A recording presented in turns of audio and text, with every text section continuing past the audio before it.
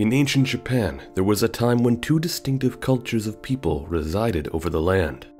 Those of the Yamato Kingdom, a people who carried the traditions and customs present in China and Korea, who ruled over the southern portions of the islands, and that of the Emishi, a rugged and shamanistic people who lived to the north. For hundreds of years, the early people of the Japanese islands had lived together in relative peace with one another.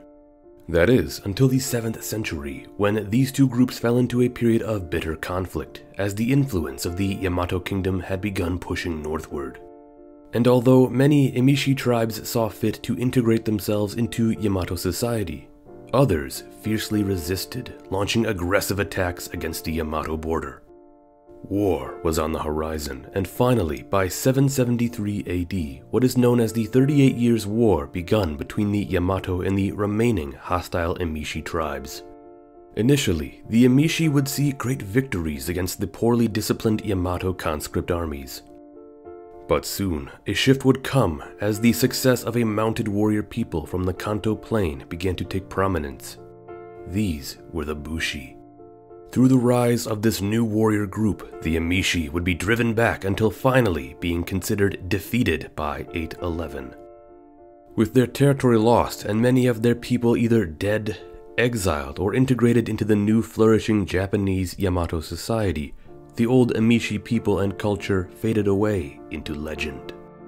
While the Bushi, who had been so instrumental in winning the war for the Yamato, would soon evolve into the samurai warrior class. Over the coming centuries, much change would come to Japan as the samurai grew powerful and would come to seize the reins of the country for themselves. It is here, after 500 years, we enter into the Muromachi period when the Ashitaka shogunate, a samurai military government, now ruled from the capital Kyoto. It is here Hayao Miyazaki chose to set his story about the last Emishi prince and his journey to the west.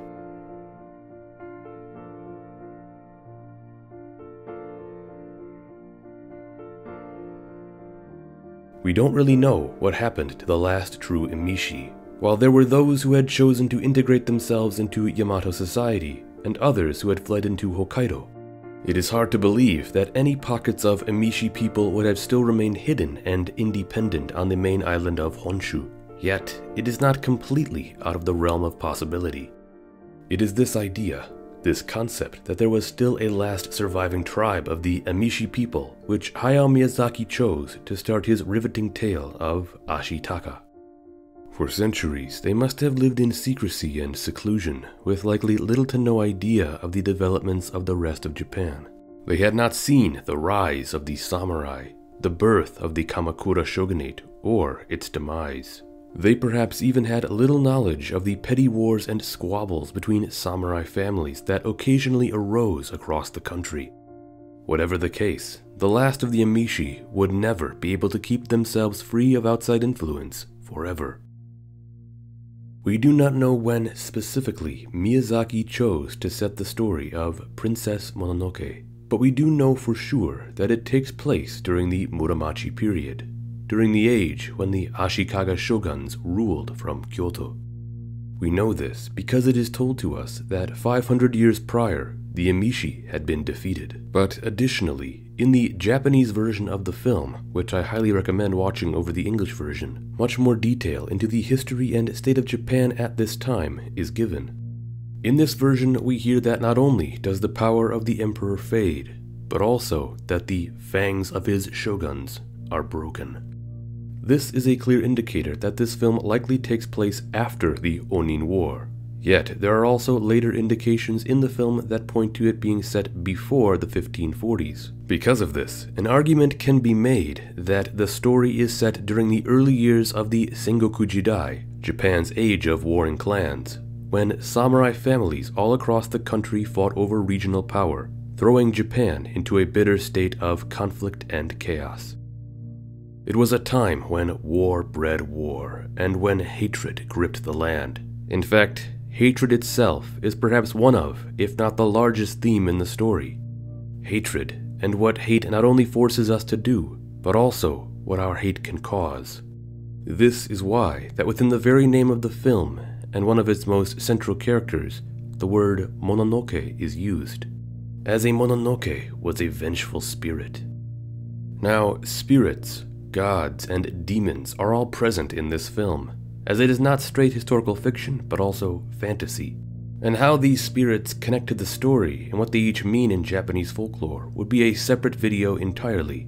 This is where, if you want to learn more about the mythology in the film, I recommend watching the videos both Story Dive and Linfamy did a while ago. I'll leave a link to them down below. But rather, what I want to focus on here is the period, the story, and central theme of a land in turmoil with the hate it spawned and the destruction it wrought. In this, Hayao Miyazaki's 1997 masterpiece, Princess Mononoke.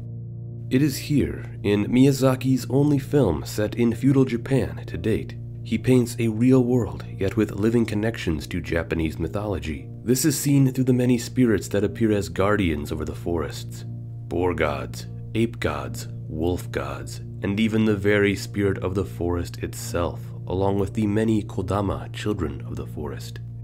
It is these spirits that the world of men have come to fear, as in the way of war and expansion, the spirits have sought violence against those who would seek to cut down the forests and harm nature's sacred land.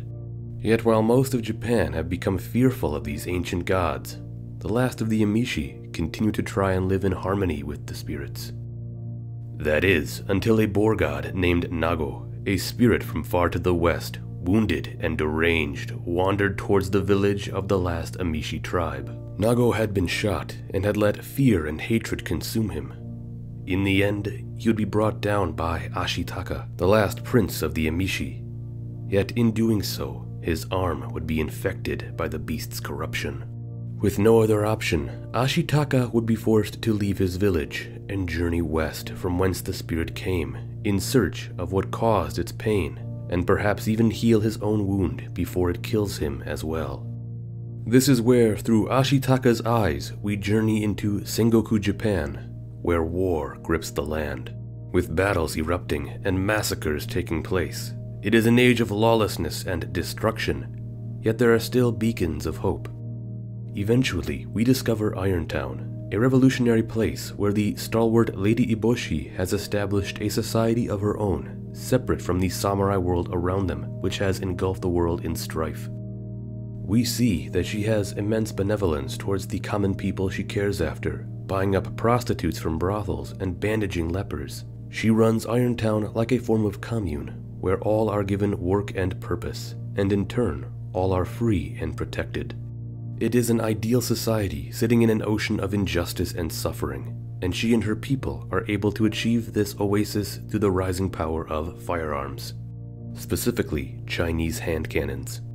Historically, these early firearms had arrived in Japan as early as the 13th century, yet they were unreliable, and thus were not always favored over more traditional ranged weaponry like the bow and arrow.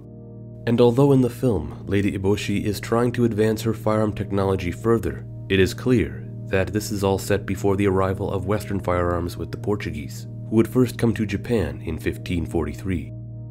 Through the usage of these powerful weapons, Lady Eboshi has been able to hold off hostile samurai clans and ensure the safety of Irontown. Yet, this has also come at the expense of the spirits of the forest, as Irontown expands and digs deep for more metal with which to produce more guns. They cut more and more into the forest. It is here they angered the great boar god Nago. Yet, through the power of Lady Eboshi and her hand cannons, they were able to wound the boar and send it fleeing to where it would eventually arrive at Ashitaka's village. One of the central driving forces behind Ashitaka himself in his journey to the west is to see with eyes unclouded. To see the outside world and what has become of the land since his people were defeated centuries ago. To see what had harmed the boar god Nago that in turn now cursed himself. And through his travels, he sees very little redeeming qualities in the outside world, instead finding only greed, hate, and arrogance specifically on the part of Lady Eboshi. She is someone with an admirable goal, yet in pursuit of escaping the world of war that surrounds them, she has instead turned her guns on the very spirits of the land, sending them into rage against her and the people she's trying to protect. Now they seek death to the humans, and wish to destroy Irontown just as other samurai clans seek to do as well. Ashitaka, upon visiting Irontown and speaking with Lady Eboshi, finds himself in a conflicted position. He sees the good Lady Eboshi has done, but cannot forgive her for her crimes against the spirits of the forest. But this is where we finally meet Princess Mononoke herself, a human girl abandoned by her family and thrown at the feet of the wolf god Moro, but instead taken in and raised by them as one of their own. Mononoke, also called San, is too a conflicted character, being human by nature but raised by the wolf god and made princess of the spirits. Like her name Mononoke suggests, she has sworn vengeance against the humans for their desecration of the forest and harming of its spirits. Both Ashitaka and San are really two different sides of the same coin. Yet while San has let hatred for humanity consume her, Ashitaka still believes there is hope for peace between men and spirits. A foolish hope, as we will come to see a larger plot unraveled to kill the very spirit of the forest. A task the Emperor himself has ordered done so that he can take its head and use it to gain immortality. We never see the Emperor in Princess Mononoke, but only hear about him, frequently through his loyal monk and servant Jikobo. In the Japanese version of the film, we are not only told that the Emperor's power is fading, but of course that he seeks the head of the spirit of the forest for immortality. This paints the picture of a much more active emperor than in actual history. By this point in feudal Japan, the emperor had little to no power, but was simply an influential leader and figurehead of the nation. Yet, with the power of immortality, perhaps he would eventually be able to amass the will to gain supreme authority once more and end the warring period. Either that, or simply live on in lavish luxury forever. We don't truly know his motives. We don't know his nature.